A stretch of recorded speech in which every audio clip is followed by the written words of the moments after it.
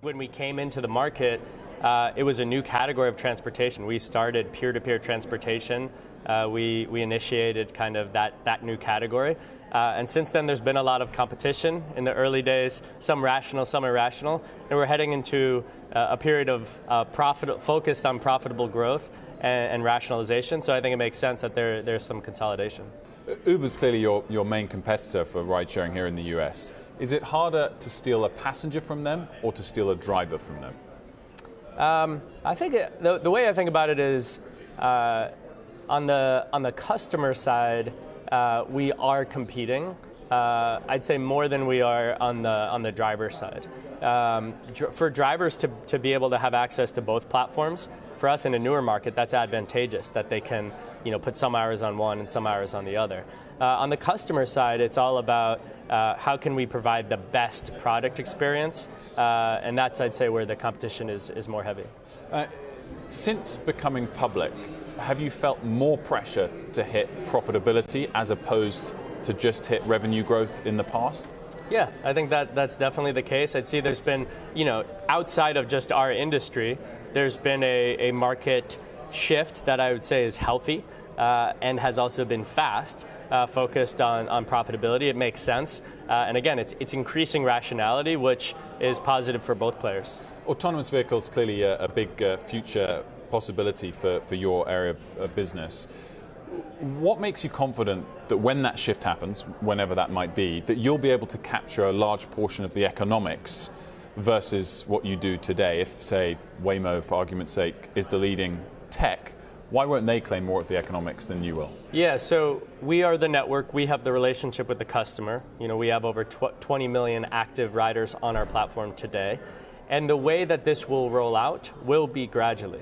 If you think about how 3G on phone networks went from 3G to 4G, I think something similar will happen. It wasn't that 4G was everywhere all at once. Autonomous is not going to all of a sudden be everywhere all at once. But when will autonomous be in an urban core under 35 miles an hour with no bridges and tunnels and good weather? That's a lot sooner than doing it everywhere. So it'll roll in, AV could do 10% of rides, then it will do 20% of rides, then it will do 30% of rides. But the customer wants 100% of their rides fulfilled. And so the customer will come to us because they can get both an autonomous vehicle for 10% of their trips and a driver for 90% of their trips. We're going to be able to provide all their transportation through that transition, and therefore we are positioned as the network to best capitalize on that future. Do you accept, though, that as things stand, at least, you're going to have to rely on an external software provider more so than Uber might, and therefore in that holy grail age of all autonomous vehicles, your margin might be a bit lower because of that? No, I don't accept that. We have better partnerships and I'd say a better team that's executing on our own self-driving system. So I don't agree with that. Yeah. Fair enough. We were just talking about how none of my friends back home have even heard of Lyft. Do you fear, because of your focused first strategy, that if and when you do expand geographically, that you've lost a little bit of the early runway, as it were, because you don't have the brand recognition? No, I mean, look, like the way we grew up, Uber had launched before us. They had launched with a different product, the black car product. But 7 years ago when we were launching, everyone asked that question of us. And we have a track record of going, now over 30% market share when people, said you're never going to survive in this market. So that's kind of how we've grown up. That's something that we can execute on if we decide to go international. How much of an if is it versus a when? It is a real if, but market by market. We've launched Canada. So we have US and Canada. By launching Canada, it gives us kind of the product platform such that we can do currencies and other languages.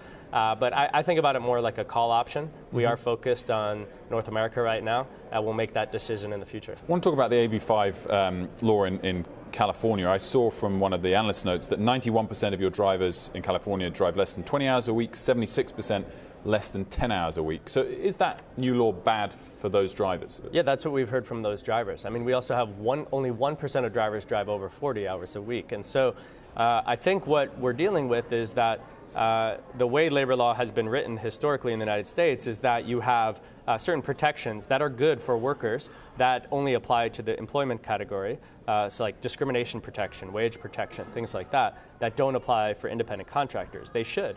And so similar to how we created a new category of transportation, my belief is that we're going to be able to create new protections while maintaining flexibility for drivers. If you were to force all drivers into kind of the employment category, those drivers that are using this for supplemental income would likely not be able to use the platform because we would have to move more towards a shift model.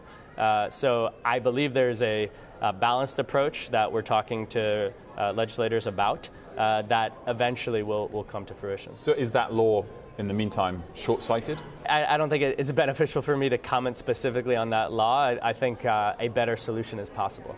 Uber, a story today, says are considering rolling out audio recordings of their drives, of the routes. Is that something you consider as well? Absolutely. We'll look at all different safety measures. We were the first in the early days. We instituted a criminal background check, a driving record check. We do continuous background checks. So we're always looking to innovate around safety. I noticed recently that food delivery apps like Grubhub are clearly struggling. The stock price has collapsed lately. Very intensive competition. How low would the price have to be for a company like that for you to consider buying it? We're not interested. We're focused on consumer transportation that may have an interesting market. Food may have an interesting market at some point in the future, but to us it is extremely different. If it is part of someone's transportation wallet, we are interested in it. If it is within the consumer transportation use case, we are interested in it. Outside of that, we're going to stay very focused, and we think that's paying off.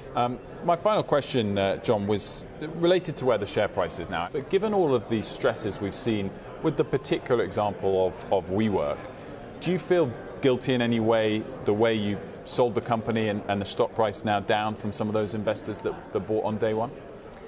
Look, I care deeply about every investor. Over our course of history, we've made a lot of our investors a lot of money.